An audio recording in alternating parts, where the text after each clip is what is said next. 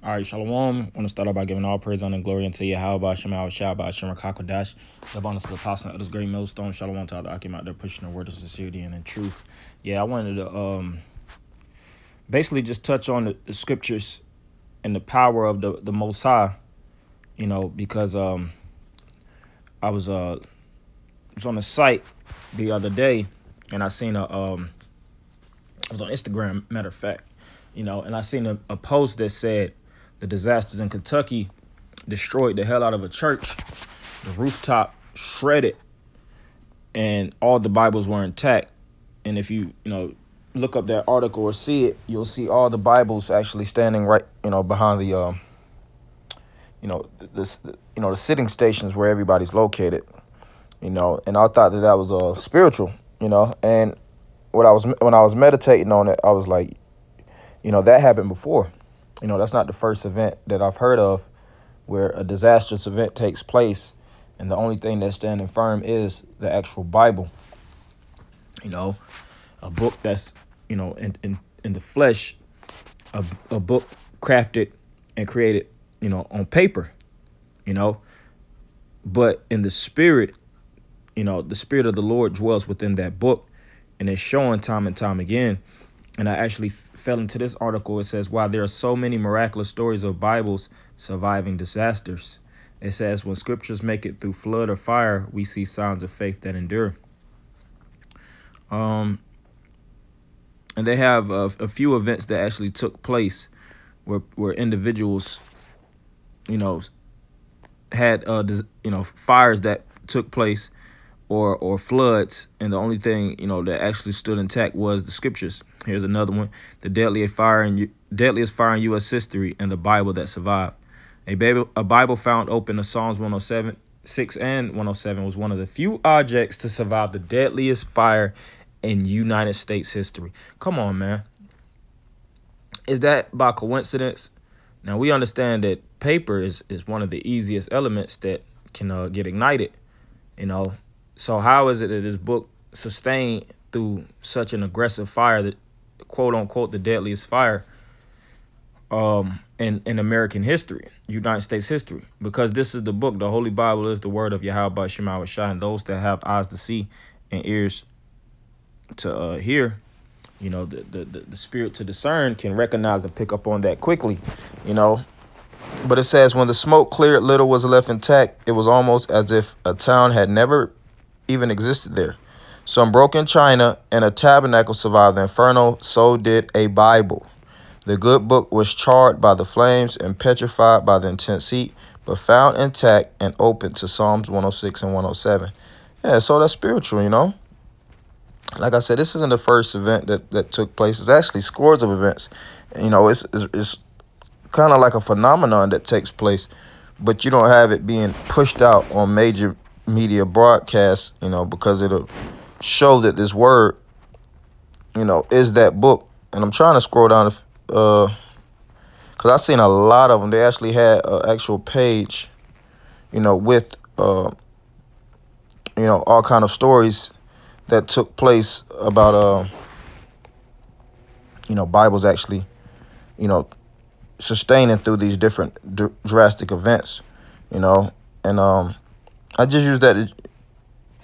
Here's another one. Amid the tornado wrecking in Mississippi this January 25th, 2017, a Bible is left untouched. When a tornado battered southern Mississippi over the weekend, it yanked trees off the ground and tore through buildings at William Carey University. When staffers combed the campus, sifting through the damage, they said they happened upon a stunning scene: an open Bible on the pulpit of the campus church, undisturbed by the surrounding debris. You see? The open page from Psalms 46, the staffers read, "The Most High is our refuge and strength, a very present help in trouble." So there you have it, man. And if you can't discern and you don't, have the ability to see and recognize that this is the word, then the word is actually not for you. The scripture says that in Romans, the 3rd chapter. So the hell what if you don't believe? That's not our job to make unbelievers that don't, stiff-necked unbelievers that reject the word to believe. it's for the ones that's willing, the unbelievers, you know, converting the souls of those that actually want to hear, learn, listen, and embrace the facts, the truth of Yahweh Shema Rashah. This isn't opinionated. All right. This isn't our assumptions and our personal subjective beliefs. No, this is the truth. All right. And it's going to show itself more and more. Hell, I just seen a video, matter of fact, take place of chariots, you know, hovering. You know, today, of course, they do it all day on an all day, everyday basis. But most people don't want to acknowledge the facts. So this is Psalms 12:6. The word of the Lord are pure words, as silver tried in a furnace of earth, purified 7 times. Right. So Yahweh Shem Yahushah's words are pure. All right. And they show themselves as being faithful and true. And that's why the scriptures speak about. No, you can't couple the Bible with any other book. We always go into the Kibra Negas. We always go into the Egyptian Book of the Dead. You know, all these different codexes and books, whatever you want to call them. These different publications, religious publications.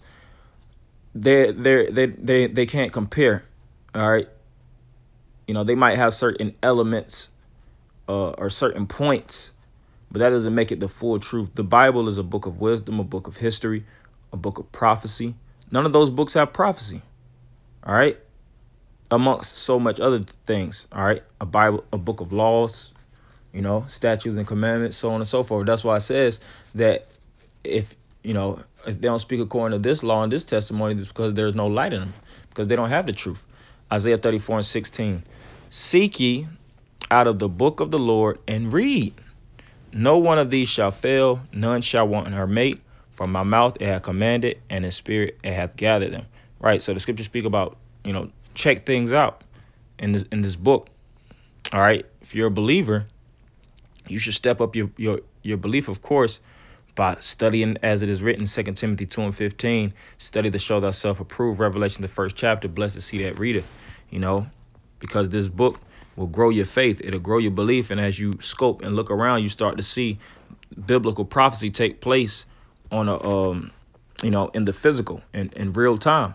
You know, and I didn't want to make this long. I just wanted to actually, you know, drive home that point of those Bibles laying intact, you know, showing that the Most High's word above all, when all hell breaks loose, you know, that book, you know, or in the men, you know, that actually believe in that book, you know, that's the real faith. But that's the real kicker, you know, because when all hell breaks loose, you know, we might not have access to actually just read, sit down and read.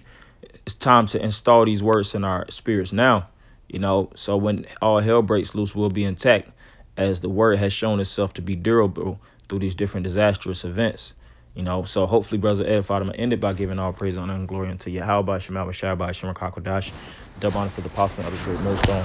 Shalom, Akim.